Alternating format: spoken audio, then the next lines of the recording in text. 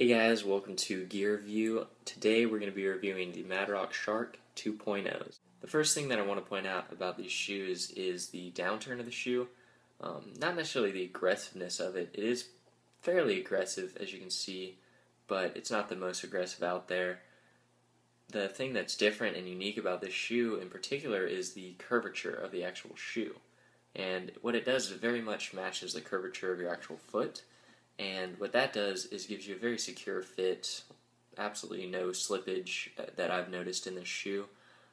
In fact, it's so securely fit to your shoe or to your foot that it's actually pretty hard to get these off. The first couple of times it was pretty hard to get them off. I had to kind of figure out a little bit of a trick to it, and you get used to it eventually.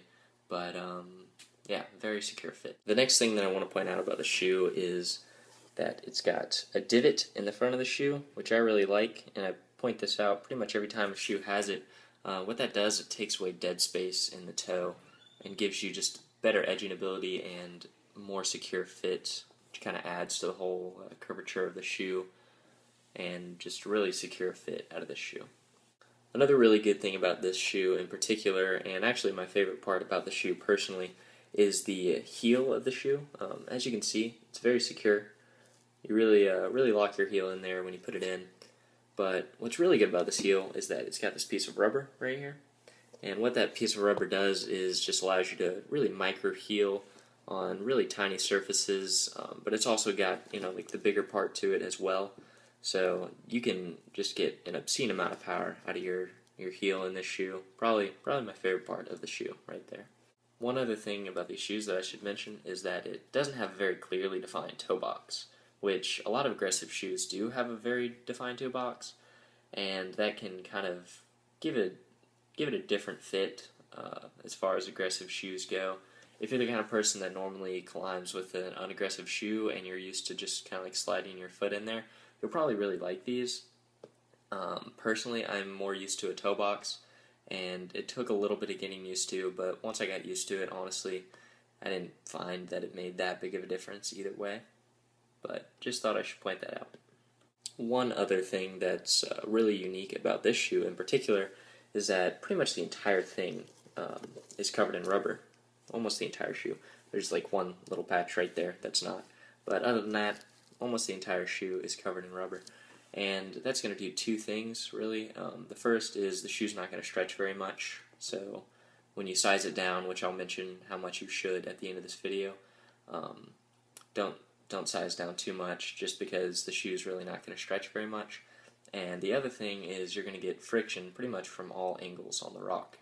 If you throw a toe hook, you got this whole surface right here.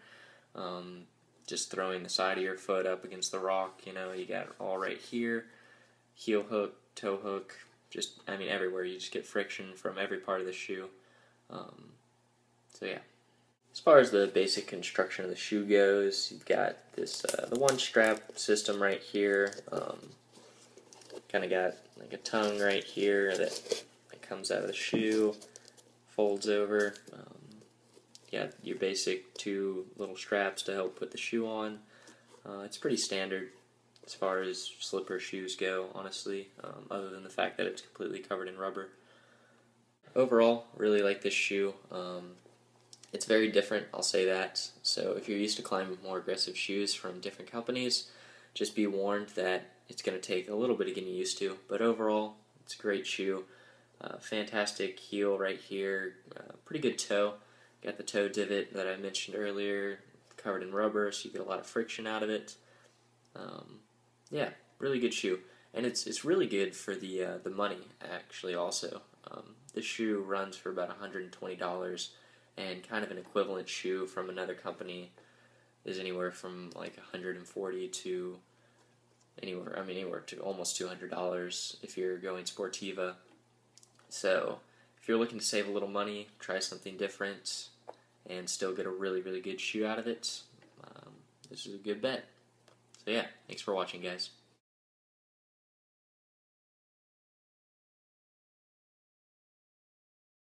Hey guys, I just wanted to attach one more product to the end of this video, and that is the trigger wire carabiner from Madrox. So what's really special about this carabiner is that it's going to lock into an open gate position, as you can see right there. And if you can't already figure out why that's awesome, it's because you're pretty much never ever going to miss a clip with this guy. You're just going to slip the rope in there, it's going to pop shut, and you're going to be safe. It's great for going for the on-site burn, because you're going to get to the section, you're just going to pop it in, and you're going to slip the rope in. You're not going to have to worry about missing it while you're on the crux. Now the only thing about it is a little bit of a one-off, at least on overhung routes, simply because you can't always lower to your carabiner and lock it in there for the next guy that's going up. But at least for the first burn and setting the draws, it's super awesome. And on something that's more like of a technical face climb, it's great because you can lower it to wherever you think the crux of the route is, clip this into the bolts, and then have it ready for you the next burn that you give.